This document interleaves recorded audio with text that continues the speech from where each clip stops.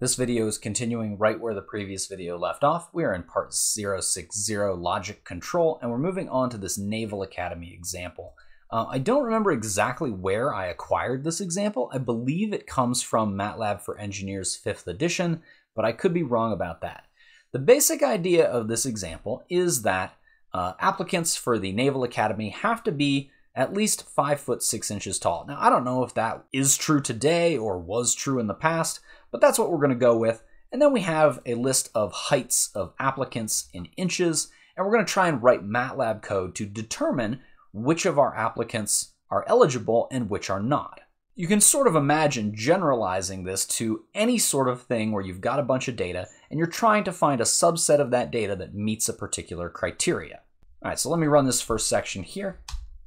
Okay, there we can see our vector of heights, and which of those are greater than 66 inches, which is 5 foot 6. The trues are where it's greater, zeros are where it's not greater. And then we want to find the positions of those trues, the index. So index 2, 4, 5, 6, and 7. Index 2, 4, 5, 6, and 7.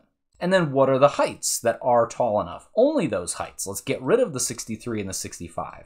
Well, there are those heights right there. Let's see how I did that in the code. All right, so there's my vector of heights. I display that out, and I can simply display out, if I want ones and zeros, height greater than or equal to 66.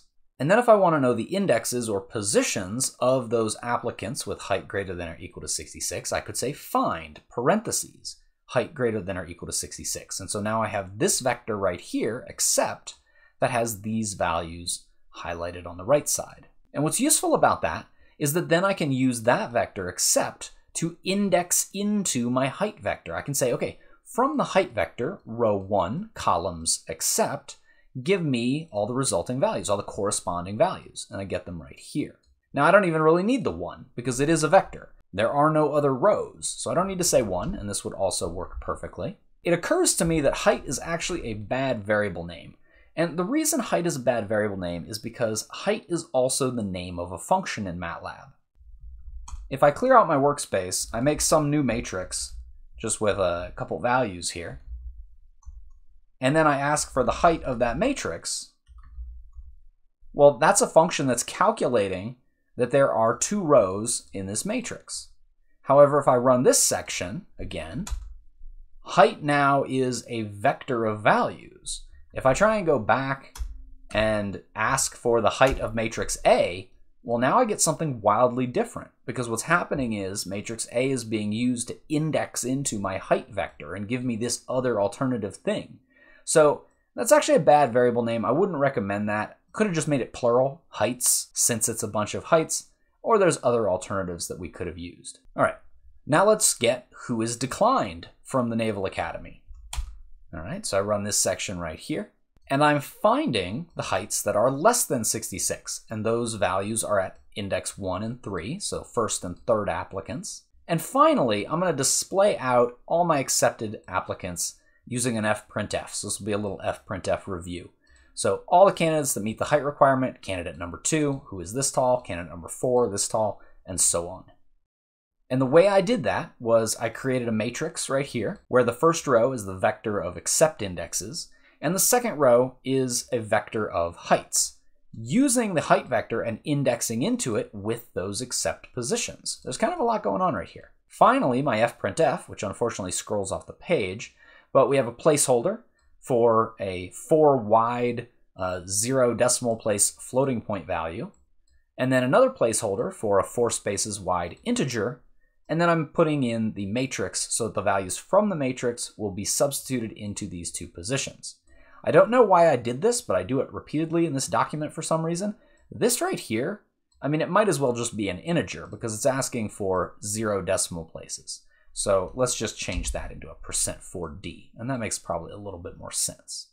But now let's add some complexity to our Naval Academy example, and suppose that there's an age requirement where applicants have to be between the ages of, I believe, 18 and 35, inclusive. Now again, I have no idea if this ever did or still does apply to the Naval Academy, but we're going to go with it anyway.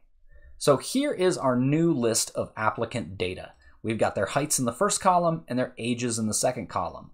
Don't worry too much about this exceedingly tall 12-year-old right here. They're not going to be admitted into the academy.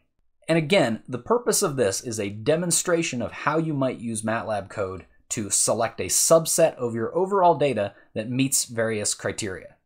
Criterion? I forget what the plural of criteria is. Moving onward. Let's run this section here. All right, so there are our applicants again, and let's see who's tall enough. Well, the first and third is not tall enough, as we saw before. And the way I got this result right here was setting a variable named result equal to the applicant's data, all the rows, but only column 1, and those values that are greater than or equal to 66. Okay, and then we want to go through a successive filtering process. So we want to see who's tall enough and old enough. So combining that line of code with this line of code right here, what I'm going to do is I'm going to take my current result, the current true and false values, and I'm going to say and also the applicants in column 2, so the age column, that are greater than or equal to 18, those who are old enough. And I'm going to get this new vector right here that has gotten rid of our 12-year-old, our very tall 12-year-old at the bottom right there. And then scrolling slightly further down, I'm going to then again say result and, so my previous true-false values, and also the applicants in that second column where they have an age less than or equal to 35. The ones indicate here the applicants who are acceptable in terms of height and age. And notice how I did this. I kept setting result equal to its previous or current value, you might say, and this new criteria that we're trying to evaluate. Now all of this, other than the displaying, could have been done on just this one line of code right here. Well, one line split into 3 using the ... dots. And I do think this is probably easier to read, but I also wanted to show it split up. So here's where we check, the height column, 66, and the age greater than or equal to 18, and the age less than or equal to 35. And then I run those results, the true falses, through the find function to get the numeric value, the indexes of who passes, who is going to be allowed to be even eligible. And that's individual 2, 4, and 6. And then if I want to grab their data, what I can do is I can create a matrix like this, where these are the people who pass, the indexes of the people who pass, comma, so the next column, from applicants, only the rows of people who pass, column 1 to get their heights, and then, comma, next column, only further applicants, the rows where they pass, column 2 to get their ages. And that produces for me this matrix right here. And that's a nice way of displaying it out. It's column oriented. However, if we want our fprintf to also display out column oriented, we actually need to transpose it. And the reason for that is the fprintf substitutions into the placeholder locations is going to read down the columns. And if we did it without transposing, it would read in 2, 4, 6 rather than 2, 4, 6. So we have to be a little bit careful about that.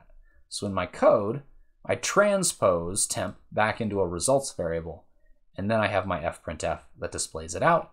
And for some unknown reason, I continually using %4.0f instead of just %4d for an integer value. I mean, it still works. It just seems like unnecessary typing. One more point that I want to make, I emphasize this to my students. Indexing can be tough for people, and this code is a little bit difficult to read, and certainly maybe gets more difficult to read when you start combining it all together like this right here. So often what I recommend doing, if it's not too much of a burden in terms of memory usage, is to just create new variables. Let's get a heights variable and set it equal to the applicants all rows column 1. And let's get an ages variable and let's set it equal to applicants all rows column 2. And then instead of using these harder to read indexings in the middle of these logical operations, let's just say heights and ages. I messed that up. Let me try that again. Let's just say heights right there, and let's just say ages right here, and let's just say ages right here. Heck, you could probably fit it more easily on one line like this, and I think it's at least easier to read. So I recommend doing something like that. Just extract out your columns if it's, again, not too much of a memory burden or you're not too worried about efficiency. It's extra good for readability, I think. So could be a good thing to do. And that's all I'm going to do for this video. We'll have another example in the next one.